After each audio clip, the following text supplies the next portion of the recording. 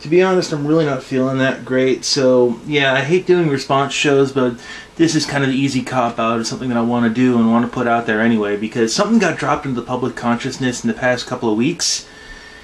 Yeah, this is my surprised face.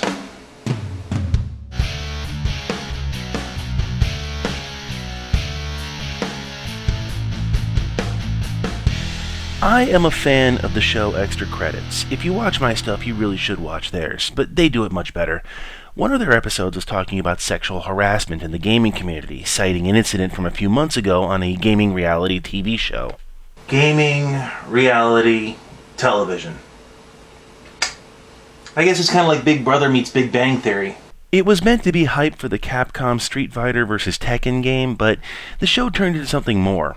One of the players, a guy named Eris, began needling and, for all intents and purposes, sexually harassing a female member of his team. Miranda, you want to come over here? What's the matter, girl? Why are you pouty? What's the problem? How are your thighs?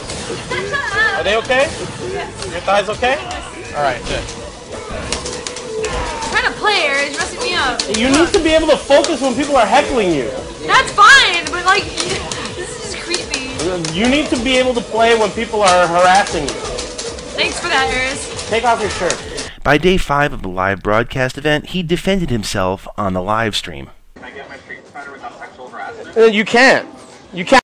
They're one and the same thing. This is a community that's like, you know, 15 or 20 years old, and the sexual harassment is part of a culture.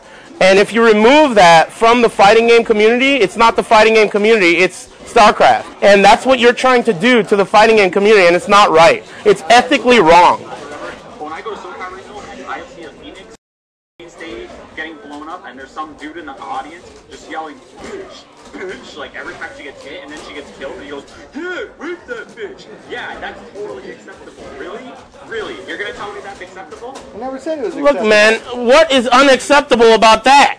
There's nothing unacceptable about that. These are people. We're in America, man. This isn't North Korea. We can say what we want. Wow, dude. Just wow. You know, part of me wants to go off on this guy, but the thing is that it's been overplayed hundreds of times by now. I mean, the blogosphere absolutely exploded with this guy said.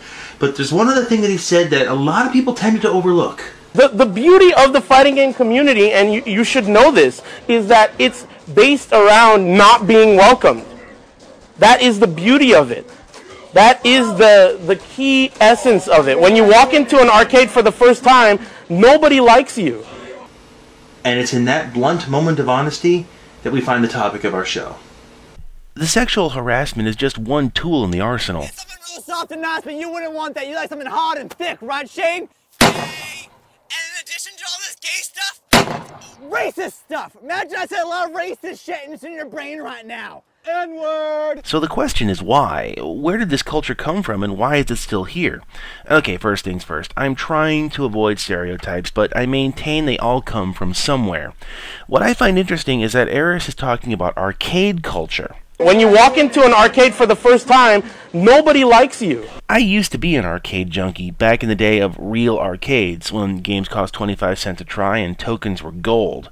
And for the most part, it was a guys' club, or I guess more correctly a boys' club with some older creepy dudes playing the hell out of Street Fighter and the like. But one thing that I don't remember from the old arcades, and that is trash talking, at least not to the level of what these guys are talking about. Okay, granted, if it was a friend of yours, you'd give him a little bit of grief if you happened to beat him in a game, but that was it. I mean, it's just kind of friendly. It wasn't at the vicious level of what these guys are talking about here. So where did this level of trash talk ever come from? As much as I like to go all the way back to Leonidas when I talk about stuff like this, let's stick to modern history. Some have argued that trash talking is the complete antithesis of sportsmanship, but it serves a little more of a devious purpose. It dehumanizes your opponent. Why do you think people happily spout racist slurs during wartime? Hey, here's yours, bull eggs. Here, one for you, monkey face. Don't shove, there's plenty for all. Here, slant eyes. Everybody gets one. I'll bet that made your skin crawl, but at the time that was accepted, and pretty much expected too. But that's what this kind of behavior kind of tends to do. You don't look at your opponent as a human being with a family and things and places and stuff. You look at them as, well, insert dirty slur here. So this brings me to Eris. Was he stereotyping like this? Was he just looking at his opponents as stereotypes rather than as people in order to help him game better? I was exactly the way everyone expected me to be.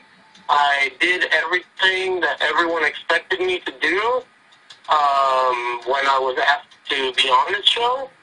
But the people that were involved did not expect for the outcome to be the way that it was. As soon as they started, I started trying to manipulate the whole thing and trying to get the advantage in some way and, like, you know, alter it in some ways, like via technicalities in the way things are written.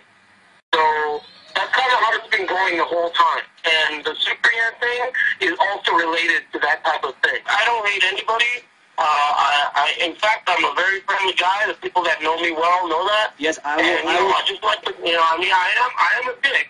But I'm not that much of a dick. You know, I'm a little dick, not a big dick. That's fine. I find this an interesting concept here, in that he's saying after the fact that what he was doing was just playing the opponents.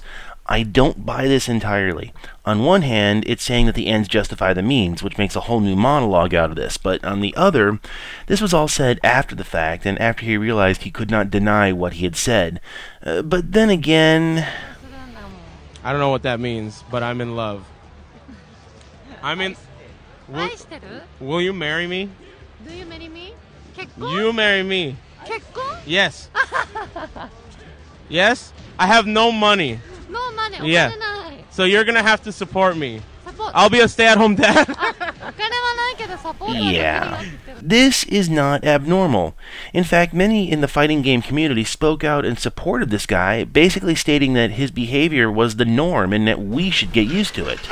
Why? And I kind of mean this question too. Why should I accept it? Just because everyone else does it, that makes it right? Okay, before I get preachy, let's dial it back a little bit. What I really think this goes back to is something that I've said before. They don't want you here.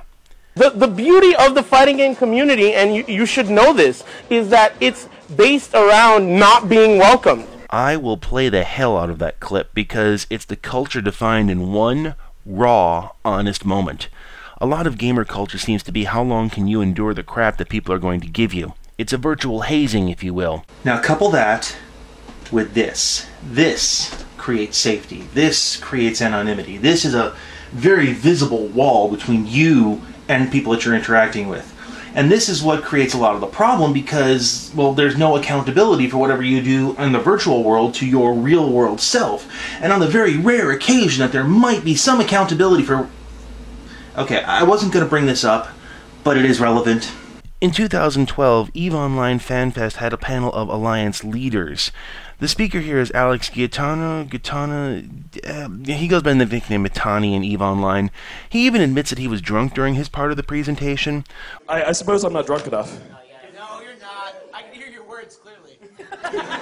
Well, he was bragging about how his friend trolled a player in World and how that player said he was suicidal and depressed and all that. And then Alex did this.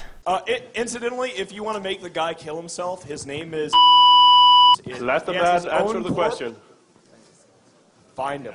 The resulting fallout led to Alex resigning, but not until after he was banned by CCP for a month, and allegedly Alex gave all his in-game money to the guy and all that, but I don't believe that.